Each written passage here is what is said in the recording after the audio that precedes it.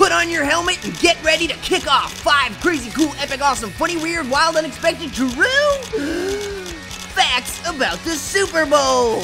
Number 5. The Super Bowl isn't just the biggest sporting event of the year, but the biggest TV event too. The very first Super Bowl broadcast was only in English, but nowadays the game is shown in more than 180 countries and in 30 different languages. 9 of the 10 most watched television programs in US history were Super Bowls, with the only exception being the final episode of a famous TV show called MASH. Each year, over 100 million people tune in for the big game. After those staggering statistics, I bet you think the Super Bowl is the most watched sporting event in the world, right? Well, think again. The Champions League final takes the prize. That's a European soccer, football match. But even so, the Super Bowl rakes in a ton of cash, which brings us to our next fact.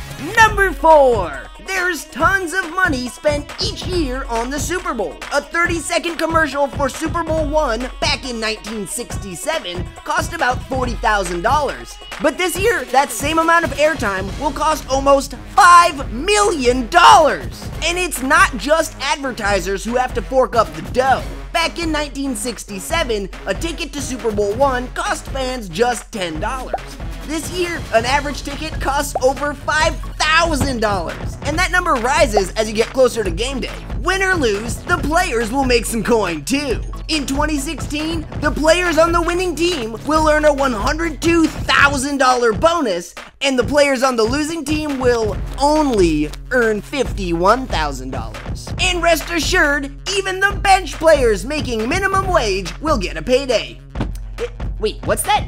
Minimum wage for an NFL player is $450,000? Oh man, gotta learn how to punt or something. Number 3. There's no existing footage of the first Super Bowl. Considering how much goes into the Super Bowl nowadays, it's hard to believe how small the annual event was back then. There were more than 30,000 empty seats in the stadium, no pyrotechnics, no pageantry, and no halftime show featuring Katy Perry. In fact, it wasn't even the biggest sporting event happening that day. TV Guide recommended viewers actually watch the Harlem Globetrotters game instead, which was being played on an aircraft carrier. But the craziest part, the game wasn't considered important enough to even archive. See, back in those days, filming on tape was expensive.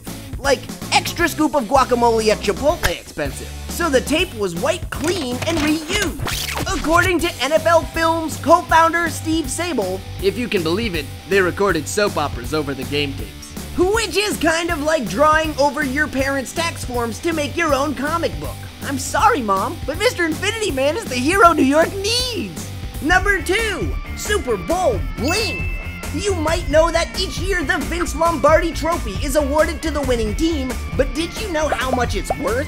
The trophy, which stands over 20 inches tall, weighs 6.7 pounds and is valued at more than $25,000. It's made entirely out of sterling silver and is engraved with the names of the teams, date, location, and the game's final score. It's then sent back to the winning team for them to keep, and smaller replicas are made for each player on the winning team. And you can't talk about the bling without talking about the rings. Each shiny piece of hardware costs about $5,000, which can fluctuate depending on the prices of diamonds and gold.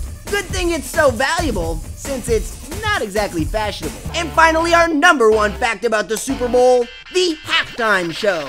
Halftime at the Super Bowl hasn't always been the biggest performance of the year. The first Super Bowl halftime show featured 2 college marching bands, guys flying around in jetpacks, a 200-voice chorus, 300 pigeons, and 10,000 balloons. And that's pretty cool, but not exactly the biggest rock concert of the year. However, the Super Bowl halftime show has been growing and growing ever since. In 1972, jazz legend Ella Fitzgerald became the first African-American woman to sing during the halftime show. In 1989, the halftime show featured magician Elvis Presto, who performed magic tricks in the Memphis style of Elvis Presley. But it was Michael Jackson's 1993 halftime performance that changed the game for good. It was the first time ratings actually went up during halftime, which ushered in our modern era of over-the-top crazy halftime shows.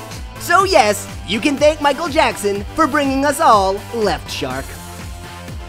And there they are. are 5 totally super, totally true facts about the Super Bowl. Who do you think's gonna win the big game this year? Let us know by leaving a comment, and then be sure to check out 5 facts about Doritos if you need a snack during the action. And remember to subscribe to DreamWorks TV for new videos every day and new 5 facts every Tuesday. When did we move? I'm your host, and I've got my pizza, my chips, and my guacamole ready, so Super Bowl commercials, here I come.